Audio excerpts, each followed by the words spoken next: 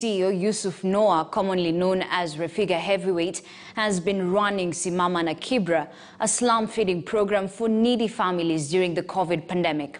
The music producer talks about reaching over 100,000 families, his musical career, his 1 million shillings football tournament, Kibra future, and Nubians. He spoke to our very own Charles Otieno. Listen in.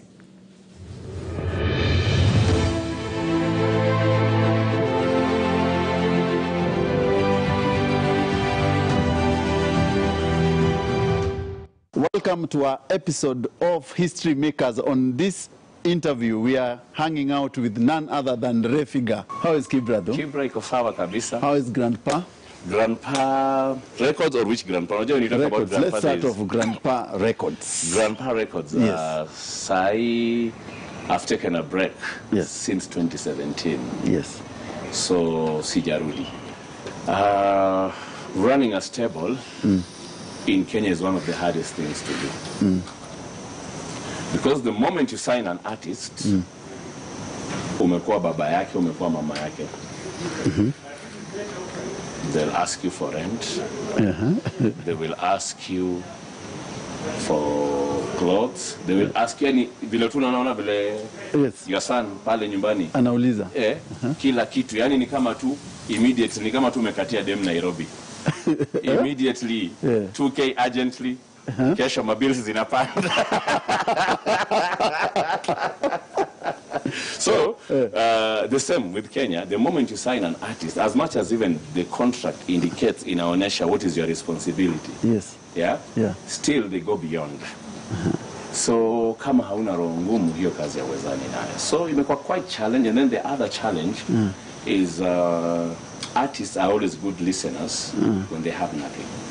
When they are coming up. The moment akishika pesa ile mpango yote mlikuwa nao unamwambia twende nikuoneshe ununue shamba sio Kimau Athi River wapi, at that time hawezi taka kusikia. Pesa ikipotea tena atarudi kusikia advice. Pesa ikiingia tena hii advice yako ebuka kaa nayo kwanza. I will be back. Yeah. So it's very hard, and most time the artists make you look bad. Yeah. The artists make you look bad, because you see, kama today Charles Otieno, I signed you, we worked with you for 3 years. Yes. Watu wameona, tumekuwa tukienda ngambo, tukienda wapi, unafanya mashows, ringtones, ringbacks, making money from all avenues. Yes. Alafu, after 3 years, when our contract ends, you become a pauper. Unaanza kuomba hapa na pale. You make me look bad. People just think, Charles Otieno mazali ibio jamaa. You see, but you see, what people don't ask is, for those 3 years, jamaa kipanda ndege akipiga hizo show zote, alikuwa anakubali kuzifanya bure. So how did you decide this is hip hop? I will get into hip hop. Kibra is not a hip hop place, and you influenced later, of course, Octopizzo, Kevo, K-Force. Yes. From Kibra. I think Octopizzo, Kevo, K-Force. You see what happened? I have my elder brother, DJ Mose. Oh, Mose, the Dark Child. Mose the Dark Child. So that was one of our major influences. Yeah. So he used to be a DJ in Florida. Yes. Hizo ma CD, wakati ni CD, hakuna flash, ilikuwa LP na CD. Yes. So from Redman, Wu-Tang Clan, Ice Cube, Dr. Dre. So he used to have all these CDs anakuja nayo kutoka Florida. So we go to his place. So that is how our influence grew in hip hop. No, kwa hiyo environment ya King Lion Sounds. Mkatokelezea hapo. So how do you influence the upcoming youngsters to take up the Nubian culture and also to grow in arts? You see, first of all, Nubians are very cultured people. Yeah. Very, very. I think in Kenya, hata tunashinda Masai kwa utamaduni.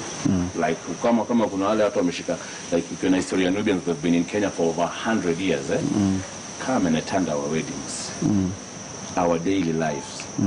We are the most cultured people. And what we try to do the most is the young ones who are coming up. Kwa sababu unajua siku hizi utamaduni watu wanarusha kabisa. So we try so much through different programs to keep them intact. So what happens in a Nubian wedding? Wedding yako, you didn't invite me. The first one, you did. Are you sure? You did. So unajua wewe ni mkubwa, hata kukufikia ni shida.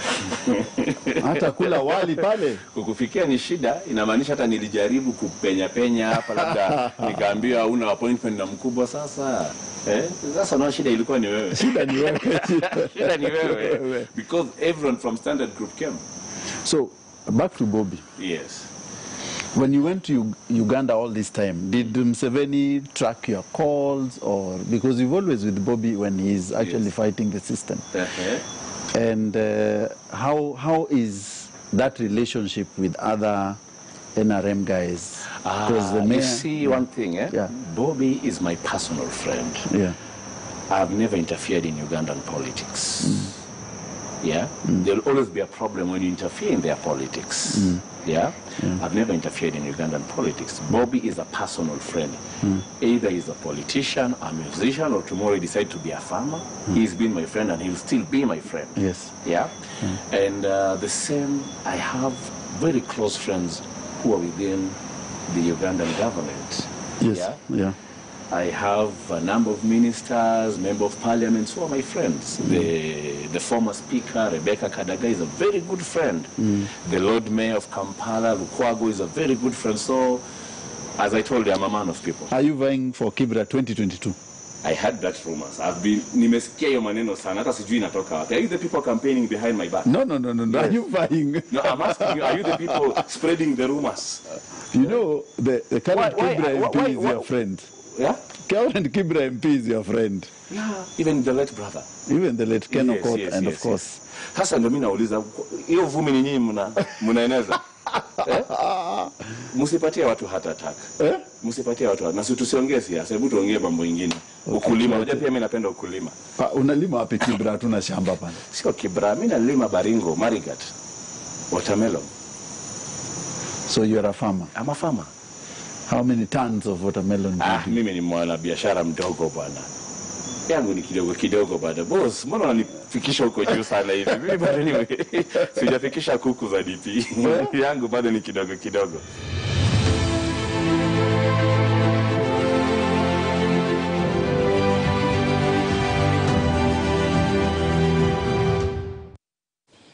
Well, that's all we had for you here on the Friday briefing. Thank you very much for your company. I'm Ashley Mazuri. Our sign language interpreter is Maresha Witi. Have a good night. Be blessed.